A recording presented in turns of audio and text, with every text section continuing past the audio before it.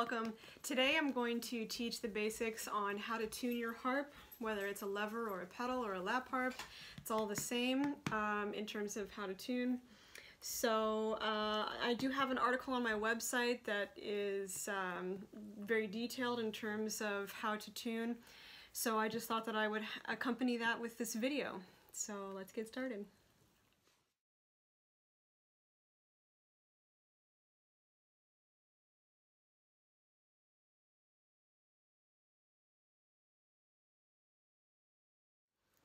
So first things first, you might notice that I have something stuck on my harp strings, and it is a piece of paper towel folded over on itself. And the reason that I have done that is to muffle the lower end of the strings or the overtones while I'm plucking on the harp string.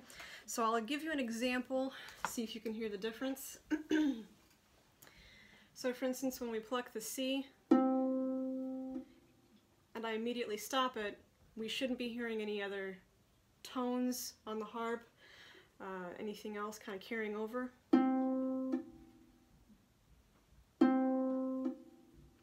If I pull that piece out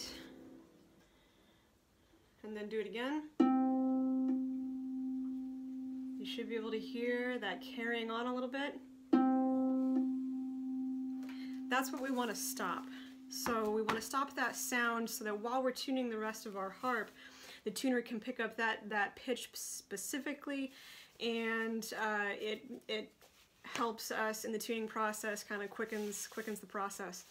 So you can either use a paper towel folded over like this, or I've invested in something a little bit more permanent. I went to my local craft store and got a couple pieces of felt. The first piece of felt is kind of just your regular felt, you know, and the beauty of this is you can choose your favorite color. Mine is purple. So that's your regular felt. Or you can choose something a little bit thicker. You can choose a premium felt. So it's going to be a little bit more sturdy. And then what I do with that is I just string it through. And what I like to do is start on the C below middle C and push it behind that C and then bring it out in front and just kind of weave it through the rest of the strings.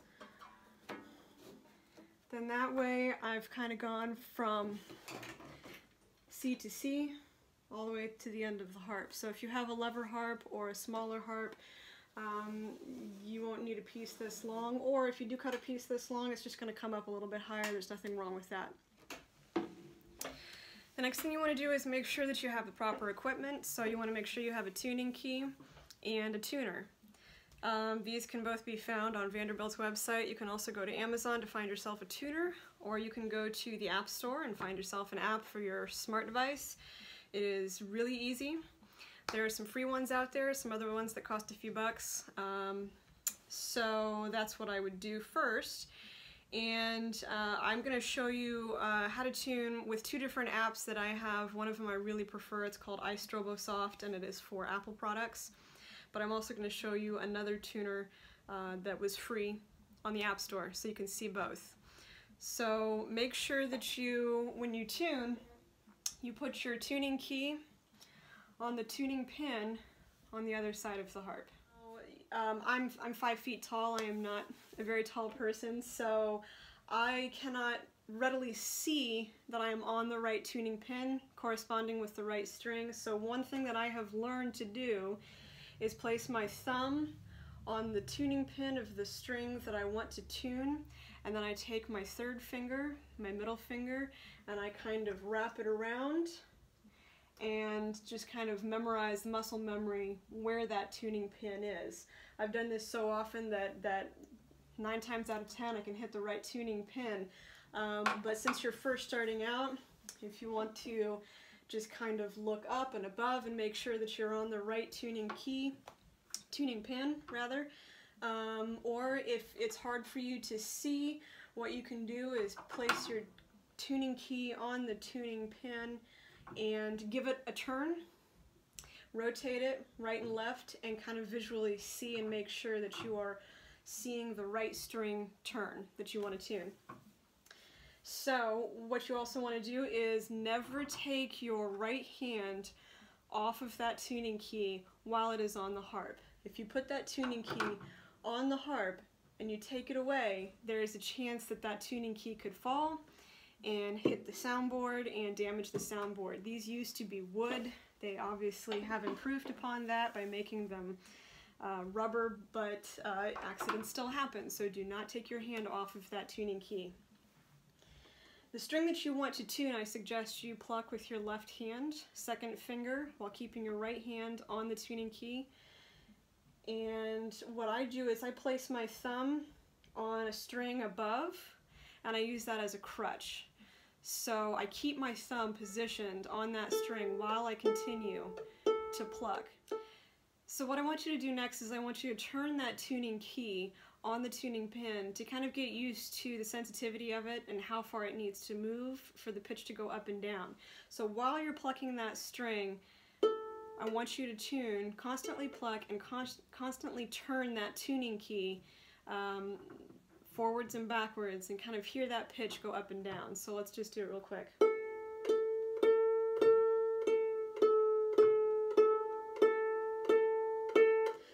So that should give you an idea about how much you're going to be turning to reach the pitch that you need. So to prepare for the tuning process, what I want you to do is place your stand where it should be placed, to the left of your harp.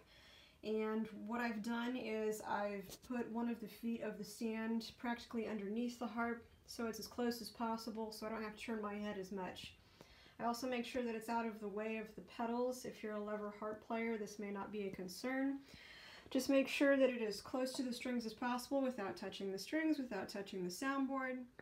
Go ahead and place your tuner on the stand and place it as close to the strings as possible so you don't have to turn your head that much. And for this particular app, it shows the pitch, it shows a needle going right and left, and it's got some lights flashing for us. It's got the green, which would mean that it's pretty much in tune. If it goes to the red light on the right, which is sharp, it is too sharp. We need to lower the pitch. If it's on the red dot to the left, it is flat and it is too low, so we need to raise the pitch.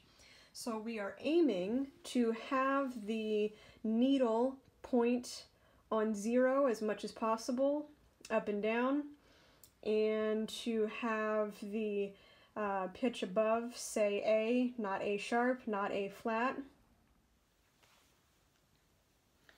Okay, so remember, find the string that you want to tune, put your tuning key on, place your second finger on the string you want to tune with your thumb resting above that, pluck several times so that the tuner can pick up that pitch.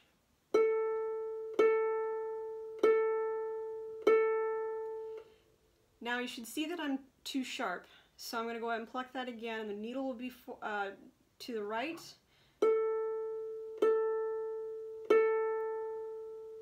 Which means I need to change my, adjust my tuning key.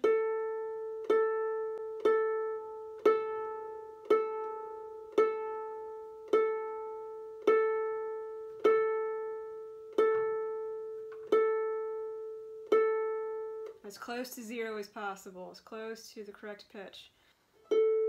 I'm going to show you what it's like to tune with another app that I prefer to tune with. It is called iStrobosoft, and it's for Apple products.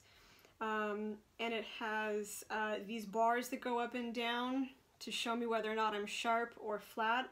It gives me the pitch and it gives me the sense. So I want the sense to be as close to 0 as possible. I want those bars to be as still as possible. So let's go ahead and try it.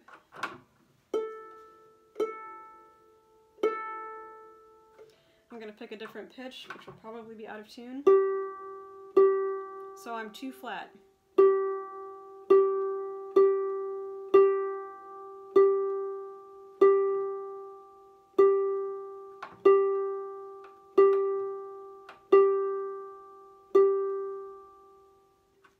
Tuning can be incredibly daunting for a beginner harpist and time-consuming. So I just encourage you to take your time with it, be patient with yourself. It is something that is just as important as learning how to play the instrument. If we have an instrument that's not in tune, we're not going to sound good. It's going to discourage us from practicing. So enjoy. Thanks.